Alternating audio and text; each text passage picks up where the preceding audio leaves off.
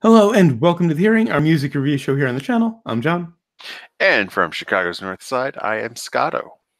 And without any further ado, on to this week's album, which is from 2019, Don't Wait Till Tomorrow by Yonaka. Yonaka are a British pop rock band based in Brighton, UK, who took their name from the Japanese word for midnight. Although the actual Japanese word is pronounced a little differently. It's more like Yonaka. It's their name. They get to decide how to pronounce it, when it's in reference to the band. Okay. Formed in 2014, the band first garnered attention 2 years later with their initial singles Ignorance and Drongo. This led them to being signed by Atlantic UK and releasing their breakout single Would Wanna Be the next year. They proceeded to release 3 EPs, 2017's Heavy, and 2018's Teach Me to Fight and Creature, as well as one more single in 2018, FWTB, which stands for Fucking With the Boss. And then, Don't Wait Till Tomorrow is Yonaka's debut album. It was released on May 31st, just less than a week ago, as we're recording this, last Friday. Yeah. By Asylum Records in the UK and Fueled by Ramen, a subsidiary of Elektra here in the US. It's all Warner Music Group. Produced and recorded by the band in their home studio, which amazes me for a major label debut. And for the cleanness of the sound. Engineered by bassist Alex Crosby, and features Teresa Jarvis on vocals, George Edwards on guitar, Alex Crosby on bass and keyboards, and Rob Mason on drums. I have never heard more English names. Now on to the tracks. Reminder, I don't edit any songs into our episodes for copyright reasons, but down in the description and on our blog at johnandscotto.com, you'll find links to the album on Spotify and YouTube, so you can listen along if you'd like. On to track 1, Bad Company. Not a cover of the Bad Company song. Not even a Bad Company pastiche. No. Yeah. It's actually about anxiety. Yeah. And they do something kind of interesting on a few songs. They begin with the opening riffs are vocal instead of guitar. Yeah. Which is an interesting change of pace. This one particularly, I like it. It happens in the beginning and after the choruses, which is, nice change from a guitar riff. And I just love the groove and the snare sound on this. Rob Mason, not a very technical, showy kind of player. Yeah. But solid as hell. And I thought it was, I was quite surprised at just how poppy it is, Mm-hmm. Not that, that it's shocking that their sound is pop. It's shocking that you were attached to this band with the pop leanings. They started off, I was actually going to get to this with a later song, but they started off much more rock, much more conventional rock with those first few songs. They've kind of been moving more in a pop, hip-hop influenced direction over the last couple of years. And they just kept me. Admittedly, when a new song comes out, it has to grow on me for a bit, but I still love their sound, even though it has changed drastically.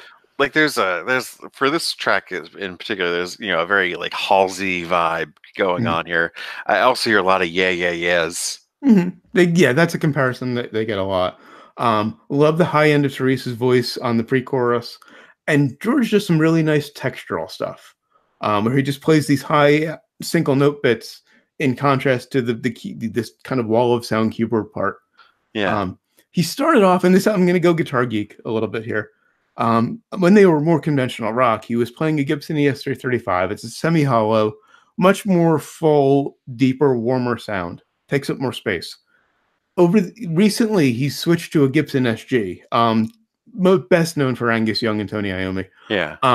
Much more piercing, shrill, kind of, I won't say shrill, thin, piercing, aggressive sound. And I'm wondering if that was just because he found one and he fell in love with it, or if it was an intentional choice as the role of guitar in their music changed. Yeah, I knew Angus used that. I wasn't aware Iommi used the same. Iommi played an SG as well, yeah. And I'm wondering if George chose that because it does fit their music more, because the role of the guitar is much more piercing now. Yeah. It's just to play. He's moved much further up the neck in a lot of cases, and it's just kind of melodic bits and stabs, which the SG is much better for than a J35 would have been. This starts off very poppy, and then it really kind of unloads in the chorus. Yeah, and picks up, and that's where it really goes kind of rock. Loved the pedal tone bass in the second verse. It just kind of gets very insistent in the second verse and much thicker. Loved the line, "Tell me what you want. Tell me what you want. Is this just fun for you?" Because I know that it's not. I know that is not because I am you. You have anxiety. You understand that line. Love the overlap between the vocals between the chorus, second chorus, and the bridge. She just finishes the second chorus, and the bridge just comes right in.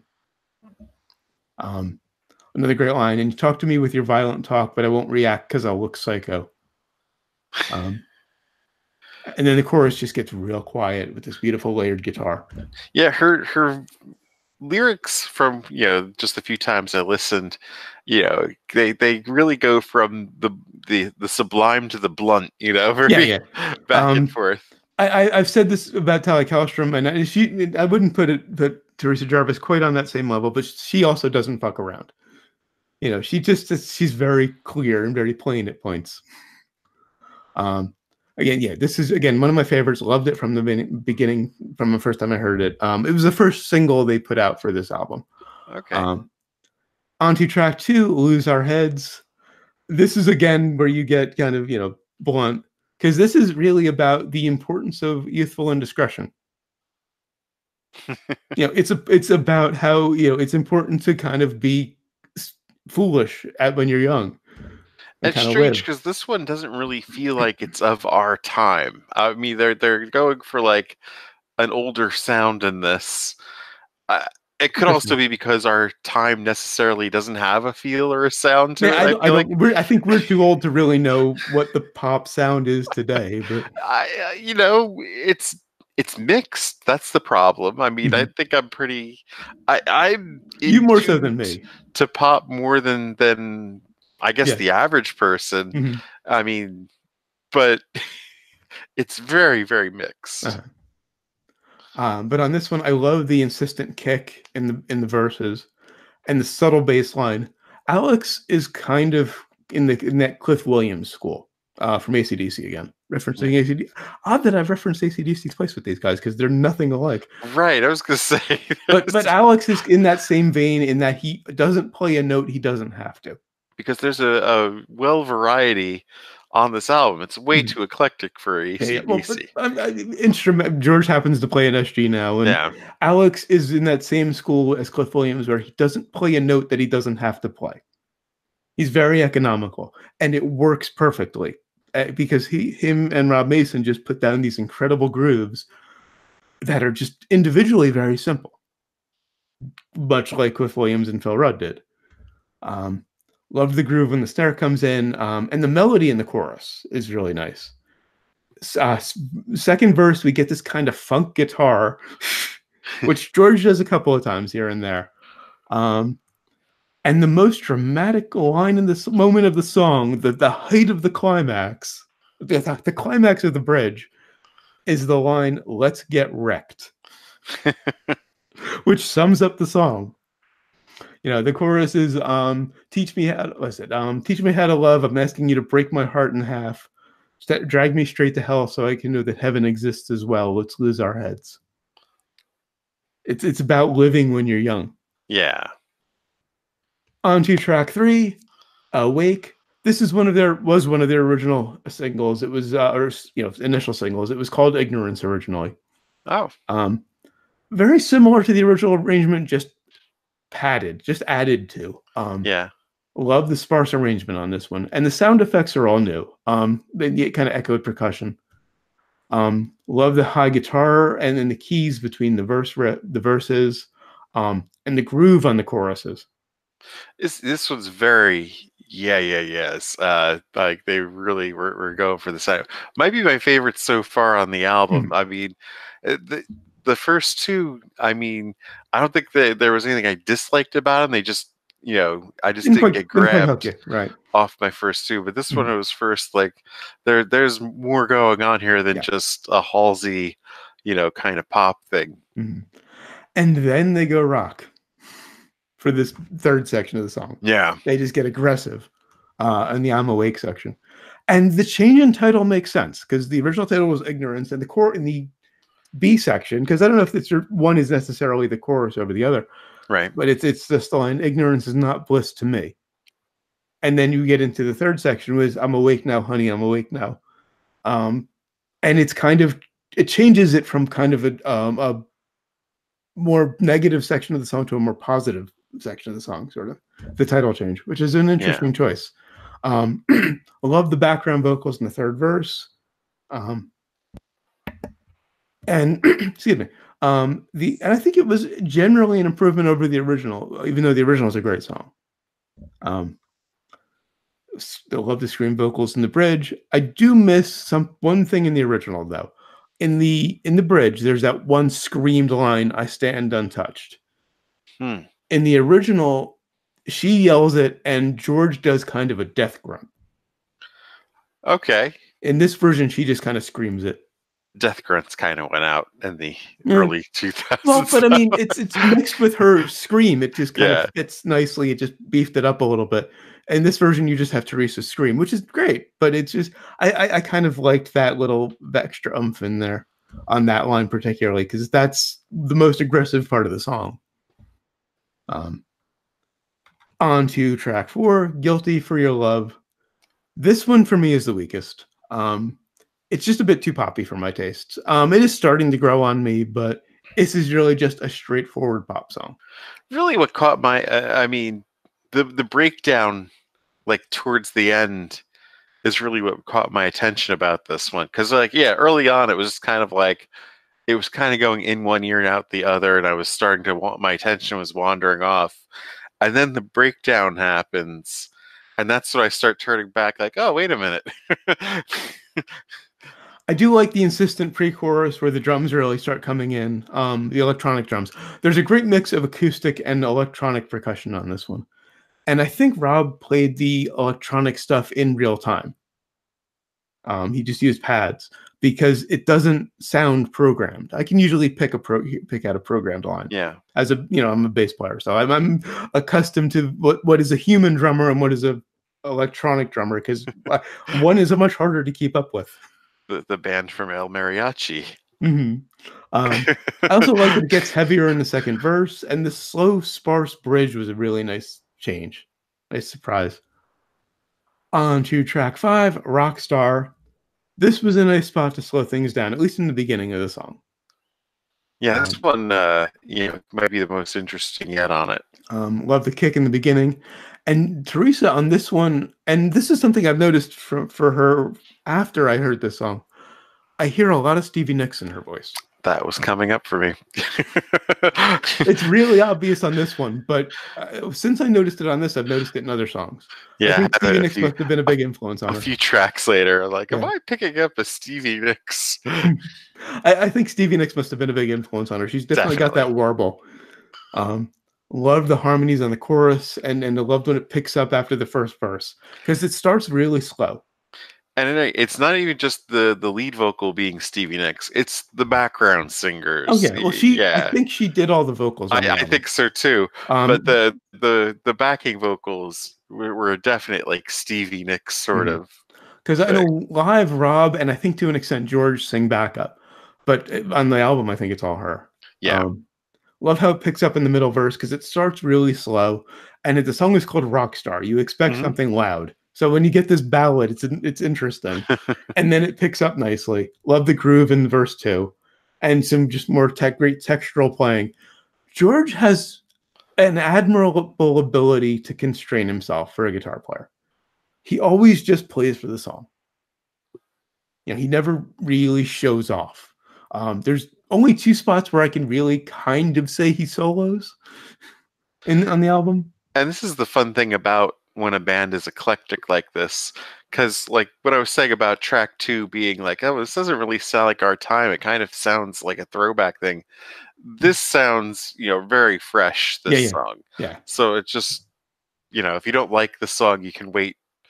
Yeah, true. And you're going to get something completely If you don't like this song, wait till the next one. Right, because you're not stuck with an album full of the same songs over and over again. And the singles had me a little concerned about that, because the singles were Bad Company, Creature, which was on a previous album. I keep wanting to say Till the Day I Die after you say the name of that other single. Fired Up, and so the singles were kind of all similar. So I was a little concerned that the album would be a little samey. I was very surprised at how diverse it was. Yeah. This one's rapidly becoming one of my favorites. Love the frenetic bass in the bridge. Just as I start to think Alex is, very reserved and only plays when he has to, the bridge comes in with this really frenetic, interesting bass part. Yeah. On to track 6, Creature. This first appears on the EP of the same name. Another great opening vocal riff. This is one that's very poppy, but has a rhythm that is very rock. This It's one a great brought me mix. off the fence. I was kind of like, I'm not sure whether I'm into this. And this was the one where I'm like, yeah, we've had a couple good ones so far. Now there's this. So yeah, I'm this one. It's like there's more to come back for here. Love the bass sound and just a nice subtle part. Guitar geek stuff again. Alex I think he plays a P bass mostly now, Fender Precision bass. Okay. I've seen him play Rickenbackers here and there. He just knows how to get the perfect sound out of the P bass, which I mean it's not difficult, but he just knows I just love his tone, and I think it's just as much of him as a bassist as it is as an engineer. He just knows how to get just the right tone out of it. Love the insistent kick in the first verse, and the Harley Quinn reference. Well, yeah. And it's not Harlequin, it's Harley Quinn, the Joker's ex. Because it's about how she's kind of admitting she's kind of insane. Or kind of, has issues. And this is what you get if you're in a relationship with me. Love the crushing snare on the chorus. Again, drums mic'd, set perfectly. Kudos to Alex on an engineering level because it sounds perfect. They did this in a home, huh? Yeah, this was in a home studio engineered by the bass player. Love how the drums pick up in the second verse, and loved the line, "I'm the rush of your life, a broken paradise." If you've ever been in a wildly unhealthy but tempting relationship, you get that line. Yeah. Love the sound effects right before the bridge. There's just kind of this howl sound effect, kind of roaring, howling sound.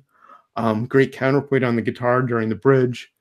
Another note about how George just plays to the song instead of showing off, which is admirable. As someone who plays guitar, has been playing for 30 years. It takes a lot of self-control to just play to the song and not just crank it up and blast all over the place. But that's what live performances are for. True. I don't know if he takes any kind of extended solo live. You stick to the plan in the studio, but then when you can do some crazy shit live that people might not expect the direction. But just from a compositional standpoint as well, because I don't know if this is true now, but in the past, it was Teresa and George co-wrote everything. Yeah, I think they might still. And if the guitar player is writing the songs, writing the music, basically, it's admirable that he's writing restrained music that doesn't just show off his playing all the time. It actually gives everybody a chance to show off, and they're just beautifully crafted songs. This is pop at its best, because pop is about craft. True. It's about crafting a good song, not just showing off or being being technical or obscure, or self-indulgent. And these are just great, mostly just beautifully crafted songs. On to track 7, Don't Wait Till Tomorrow. Some great interplay between the vocal and the bass. It's another intro vocal riff, but the bass plays this great counterpoint to it. Love the doubled vocals in the verse. And that's something I didn't catch until, this was another one of the singles, I didn't catch until maybe the 5th time I heard the song. I mean, for me, this wasn't very memorable. It's kind of surprising for a title track to be this kind of like, oh. It's one that has grown on me the more I've heard it. I didn't love it at first, but it's there are a lot of subtleties to it. Doubled vocal, love the sparse arpeggio between the choruses, and the vocal melody in the second verse deviates a little bit, which I always love when you don't just repeat the melody. Love how the groove evolves in the kind of stripped down bridge. There's an acoustic on the bridge, which was a very nice surprise. I just wish the guitar was a little higher in the mix for the kind of solo. Oh after yeah, the bridge, because he does these things where it's kind of sounds like he's going for a solo, but he just kind of plays one part and repeat. It's a riff. It's a high riff that they just spotlight for a minute. the Would Weird have Al been Yankovic drum solo. would have been nice if the guitar was a little higher in the mix at that point. And now for something completely different. Track 8, Punch Bag, one of my favorites. This was in close contention for my favorite on the album. It's a good one. This is where I was like, I'm hearing Stevie Nicks here. They just get loud on this one, Oh finally. yeah. Opens with distorted bass. If you've watched this show for any length of time, you know I am an absolute sucker for distorted bass. Love the bass line in the verse. The vocals and the guitar mixed together for this really nice high riff. And there's just nice little stabs on the guitar in the second verse, or during the verse rather. And it's basically a hard rock song with some very light guitar work. It's all just vocals, bass, and drums. Right, the vocals and the music in this just crush. Yeah. The lyrics, it's just very straightforward and blunt. yeah. You didn't try to pretty it up or get clever. No stranger danger though. If you do use it, you repeat it. Fair point. Love the spoken chorus or pre-chorus. She just practically raps the pre-chorus. High descending with this nice high descending guitar part over it, and the drums pick up for the chorus beautifully. Amazing snare sound. And then we get these choral vocals right before the bridge. Yeah. Which is a surprising thing in a hard rock song. And then again, another kind of guitar solo. I'm kind of, having played for over 30 years, I'm kind of over guitar solos, but it would be nice to hear one once in a while. Right. They're good to when used with caution, but you still want one. It'd be nice to have just George show off, particularly on the hard rock song. Yeah, I think I appreciate that he keeps it in his pants for the rest of the album and plays very orchestrally. So I guess you could say, very compositionally. But on the hard rock song, maybe let him show off a little bit. Yeah, just a little bit. Doesn't have to be if he wants David to. Gilmour. Maybe he doesn't want to. On to track 9, Fired Up. This one first appeared on the EP, Teach Me to Fight. Love the merging of synth and bass on this one because the bass line is very subtle, and there's this kind of I don't know how to describe it, kind of glitchy sounding synth sound on the bass hits. Yeah, which was a really nice touch. Just merge the two of them. Loved the groove on the pre-chorus. Love the melody in the chorus. I mean, this is like hearing Stevie Nicks singing a Yeah Yeah Yeah song, which is really interesting. This again is very Stevie Nicks. You're right. Especially that verse melody is very Stevie Nicks. Oh yeah. Right. And Teresa, she's good. Not a great technical singer. She's solid, but she's another one who's great, like Cammy from Darling Violetta, at just conveying and Jess from Calvo-Louise at conveying the emotion of the song. There's no question what the emotional intent of the song is. Yeah, I mean, there's some songs where they really do showcase her voice much better than others. And I love the synth and guitar riff over the bridge. I think that was not so much on this song that I was commenting on her voice, as much as by this point in the album. Yeah. It had gotten to a point where I love how she just doesn't fuck around emotionally. She just, exactly what the intention of the song is from her voice. On to track 10, Wake Up. This is my favorite. Not an Arcade Fire cover. Okay. And I think it's about nightmares. This is when I realized she was British because she used the word fortnight. I love it. It has a very sort of late 80s, early 90s feel to it. Really interesting groove. Love the guitar riff and the verses. Again, just this kind of staccato, palm muted high part. It's very interesting. And this, it reminds me a bit of Company of Thieves, Genevieve, although I'm not sure how many people outside the area I live in. I've heard of them. I think mostly from your Spotify plays. Know about them. Maybe they've heard of. Who knows? I Hmm. mean, rest in peace, Company of Thieves. I don't think they exist anymore, or Uh, maybe they do. It's kind of weird. hmm. It's complicated, I think, is the status of that. uh, But yeah, the melody's really interesting in this one. yeah, particularly the pre-chorus. And I love how the groove just develops into the chorus. There's no significant change. There's no big change in timing. It's just a subtle little build in the groove, which I love. I Um, mean, they do have this Asian feel, at least to this one, mhm. which I guess you could, you know, That's the guitar riff. yeah. And I love how most of the band just drops out for that second pre-chorus. It's just Teresa and a synth. It is. It's a very dreamlike quality Yeah. to it, which of course is what they're going for. That you're waking up from the Right, dream. right, right. And the sparse last pre-chorus with just the vocal was great. Um, on to track 11, The Cure, not about the band The Cure. It goes from Bad Company to The Cure. It's like this history Oh, of wow. music. I honestly just caught that. I don't know if that was intentional or not. Hmm. Um, this one feels very 80s.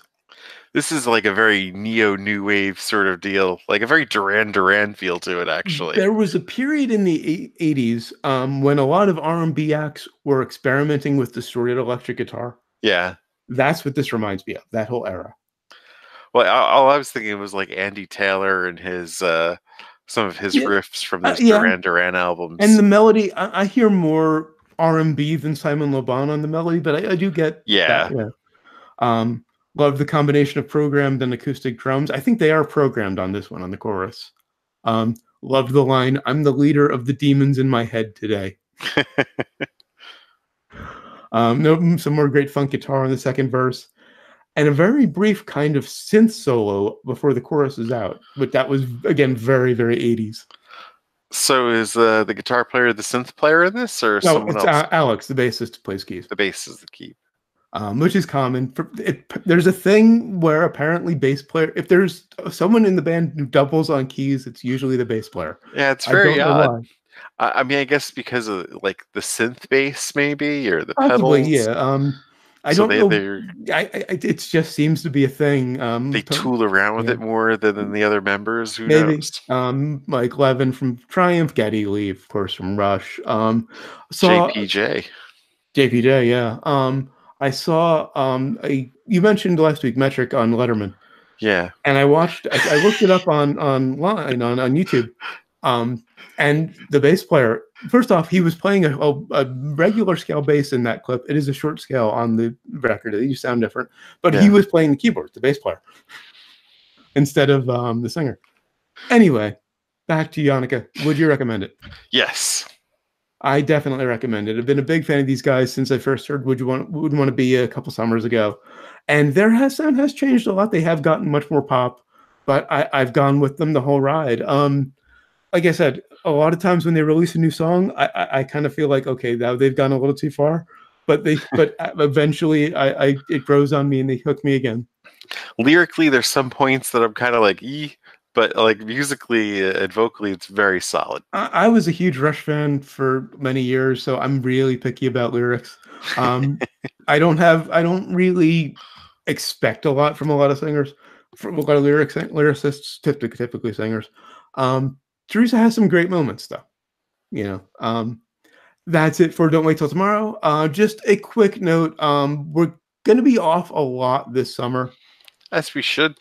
After next week, we're taking a month off, coming back in mid-July for a couple weeks, taking the beginning of August off, coming back in mid-August. So basically, after this, 5 more episodes till September. Just want to give you a heads up about that. As I said, that's it for Don't Wait Till Tomorrow. Until next time, we'll be reviewing Sad Fat Luck by Chesky. And yes, I have it written phonetically in my notes because it's spelled Ceschhi. Until then, of course, always remember, never forget, wherever you go in life, there you There are. you are.